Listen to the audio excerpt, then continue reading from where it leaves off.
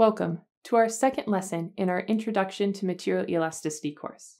Today, we'll be focusing on how atomic bonding impacts elastic behavior. Let's focus on linear elastic behavior for our discussion. Remember when we were looking at our tensile stress-strain curves, that different material families had linear relationships between stress and strain in the elastic region. The equations for shear and bulk modulus suggest linear relationships as well. Now, elasticity is actually a really complex topic. We'll highlight some of the complexities later in this lesson, but first let's start with a simple description. Linear elastic behavior can be described as a macroscopic manifestation of atomic bonding. Let's start with a simple example. Two atoms bonded together. We can visualize this as our atoms being held together by a spring with some length A0. Now, if I apply some small tensile force, we can see that my atoms are displaced by some distance delta. We can plot this on a force versus displacement curve and see that for some displacement delta caused by some force F, my spring will have a stiffness of S. Now, when I'm imparting a force on a material, I'm imparting energy, so we can look at an energy versus displacement curve and see that for a given force, we are increasing the energy of our system because we are moving our atoms out of their equilibrium position. The same occurs for compressive forces. We are once again moving our atoms out of their equilibrium spacing. Now, this is great and all, but what impact does this have on my linear elastic behavior?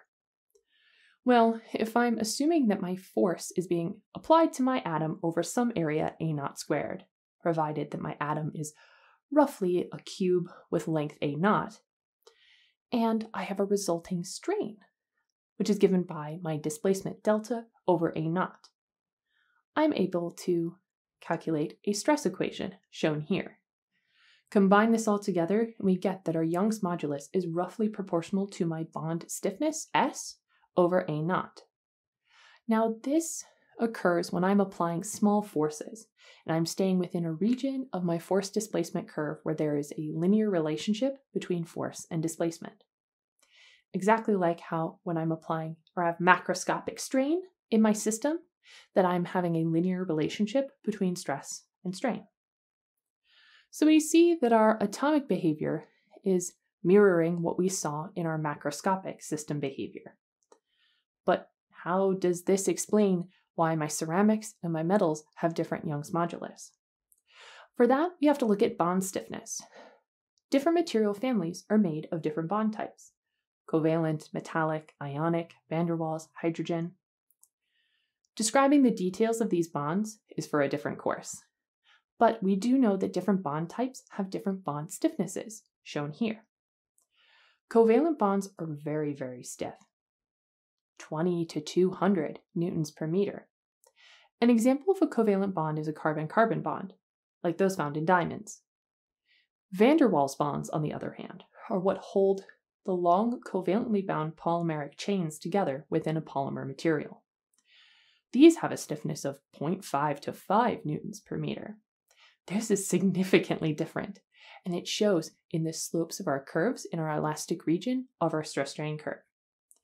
Even metallic and covalent bonding are significantly different, and again, this shows when I'm looking at my ceramic and metallic curves. So we've seen that bond stiffness has an impact on the modulus of different atomic bonds and therefore our different material families.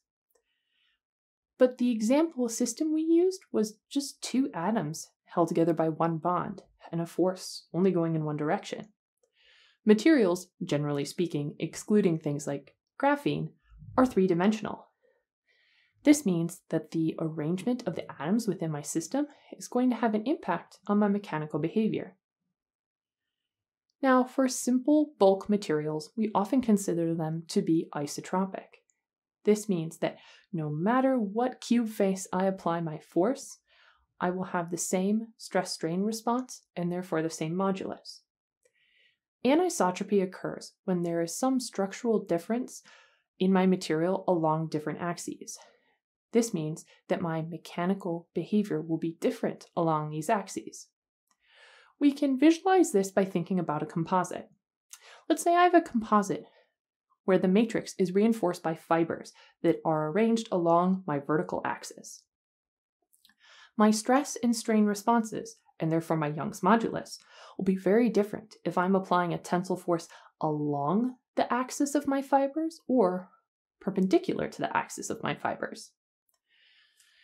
This means that composites, depending on how the matrix and reinforcements are arranged, are often anisotropic. Now, anisotropy can be a great asset during design. Composites are often designed this way on purpose because they're adding stiffness within a specific direction of the material that they know is an important mode of loading within their design. However, this also adds complexity to the elastic response. This involves things like stiffness and compliance tensors, which is well beyond the scope of this course.